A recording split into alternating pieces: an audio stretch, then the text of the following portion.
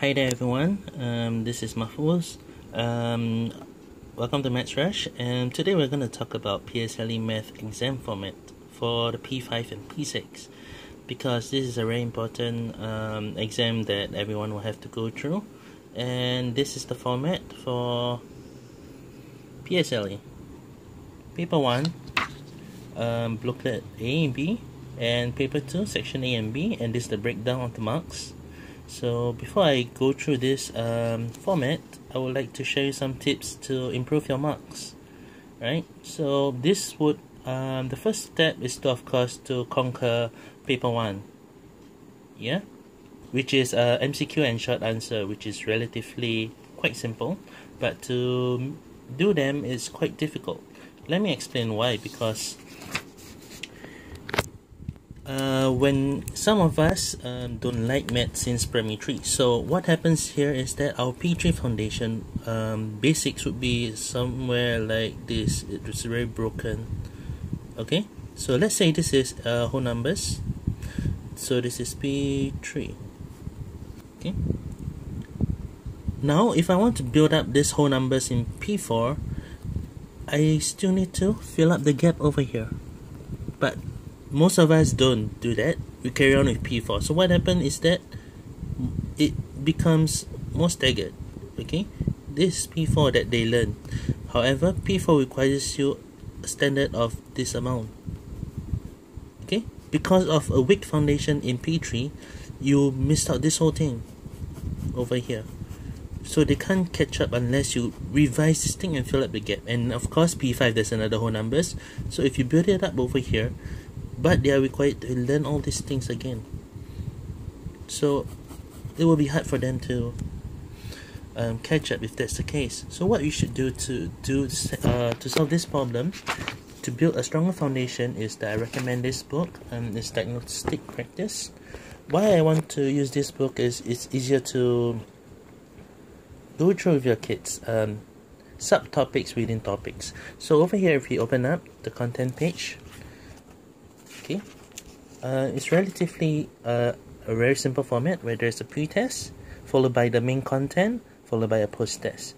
So what you should do is, after grabbing this book, is that you start off with the pre-test. Let them do all the pre-test questions from all the topics. Yeah, this is P6, of course. Please get in the standard that they are in 2016. Don't go ahead before what the school teach, because let the school teachers do their job. Okay, tuition and coaching so on is better for us to fill up the gaps that they failed to understand. If you understand the diagram over here, okay, we don't want them to miss out those gaps, because if you're gonna build it up again, it's gonna be hard. Okay, so do all the pre-tests first, followed by going through all the pre-test first. So for example, let's go to ratio.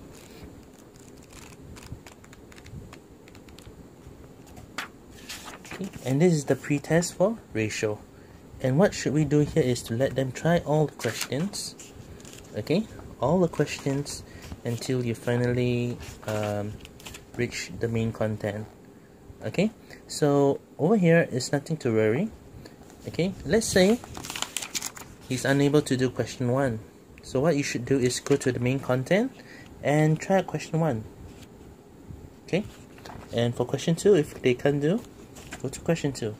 Do more of this. This is small practice until they get correct. Please check your working behind, and after they're done with everything, okay, it's best that they can do more questions. More questions means more practice. More practice means they should get correct after you guide them. Okay, don't ask them to do without guidance. Guide them. For example, for question 2 over here, okay, simplify. So you need to learn how to simplify for them.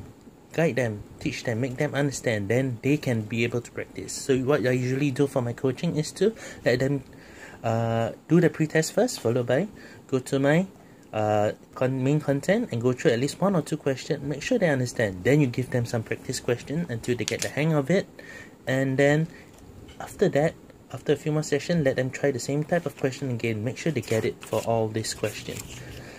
Okay, we want their foundation to be strong. So this is a diagnostic book. It should be sufficient for them to at least just pass the paper. Okay, so if you look over here, okay, this is the exam format for paper 1 all the way to paper 2. So over here, let's say, okay, for booklet A, let's say they just do the diagnostic test alone. For all the topics, they should be able to score full marks for this, okay, which will give you a total of 20 marks. Okay, and of course all these 5 questions here, which is 2 marks, might be too difficult, but I believe they get at least 50% out of it.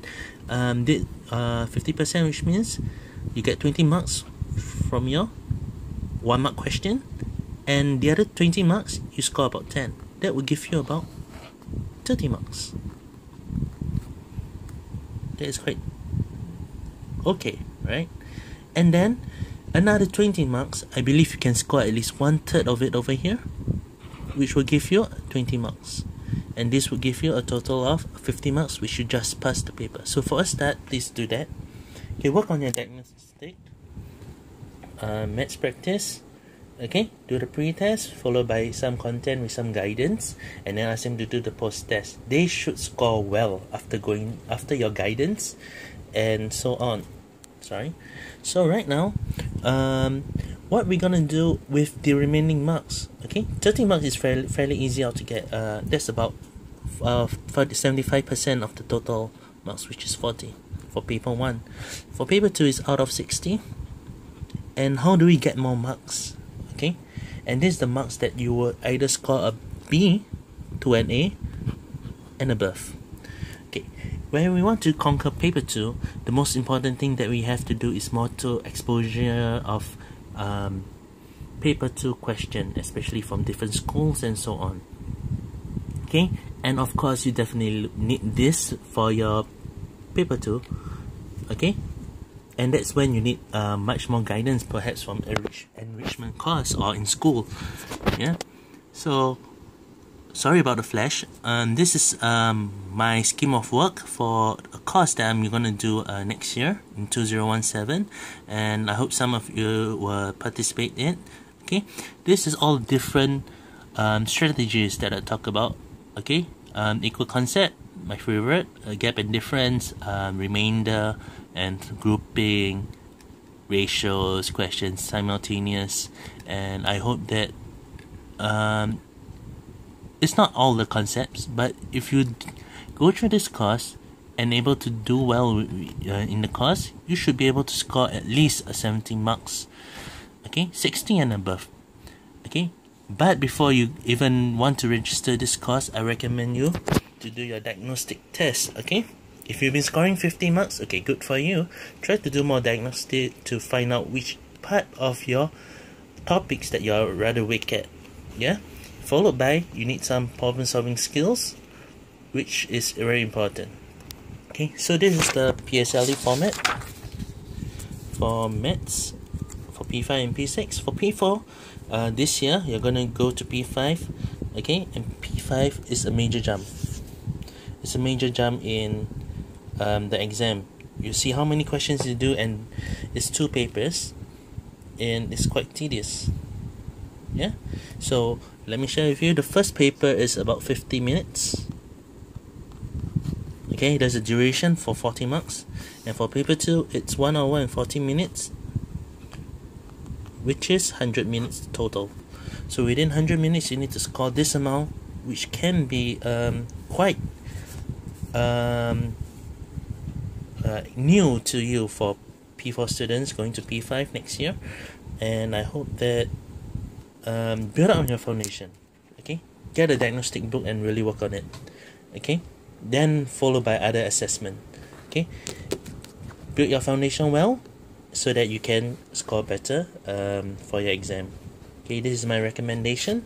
For more about my problem solving course, more details will be revealed soon.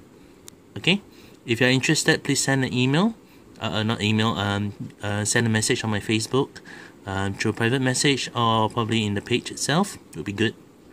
Okay, so I hope that you like this video.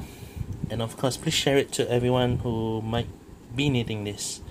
Okay, thank you very much. See you next time.